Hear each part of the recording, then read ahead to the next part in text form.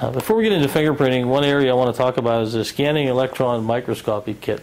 It's also known as a gunshot residue kit or primer residue kit. We were going to talk about this in the section where we did the firearm trajectory, but we ran out of time. So I'm going to demonstrate this kit. This is not a presumptive test. We don't have any immediate or known results from the kit. Basically, it's a kit where we're going to take samples from somebody we suspect that might have fired a gun, and they'll be sent to the crime lab for analysis, and we'll get a report back as to whether they were positive for gunpowder residue. In the kit itself, when you open it up, there is a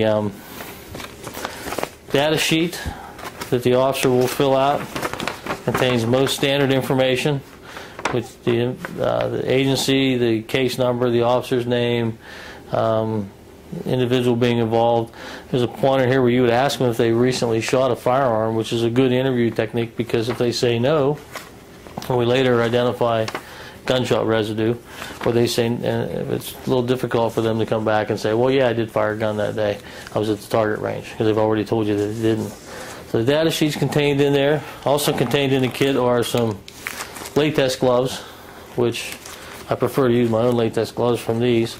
And there are sample bottles, basically for the various areas to collect, and they're marked right palm, left back, right back, and left palm.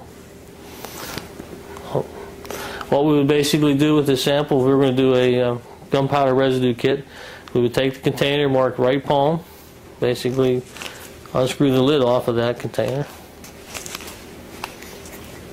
And what you have inside is simply a round black dabbing surface that is tacky. And you're going to take that and you're going to dab the particular area of the subject's hand that's indicated by the container. So if I could see your right palm, it's right there. Basically, we're going to take the kit and we're going to dab several areas, put light pressure, just enough to leave a little bit of an indentation, and then without making sure that that doesn't come in contact with anything else, we're going to seal it back up into the container. We're going to complete the same process for the back of the right hand, where we're going to put light pressure and just dab certain areas.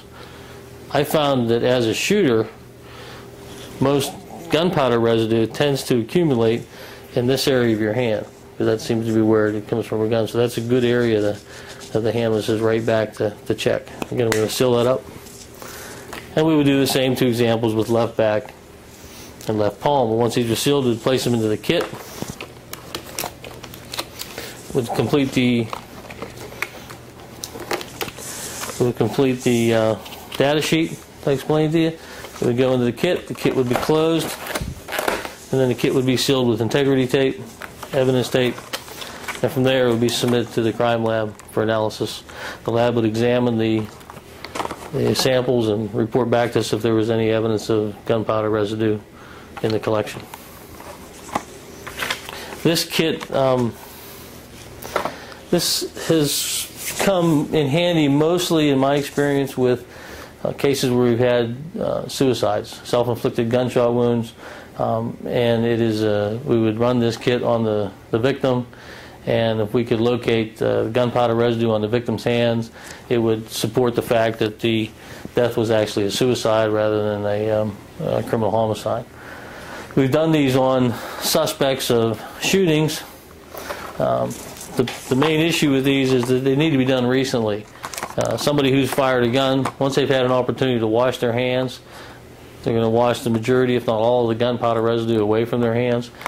Just putting your hands in your pocket is going to wipe it clean, going to wipe it off of your hands. So the longer you have until you encounter a shooting suspect, the less likely you are to obtain a positive gunpowder residue test. So it's important that these are done as soon as possible after somebody had fired a weapon.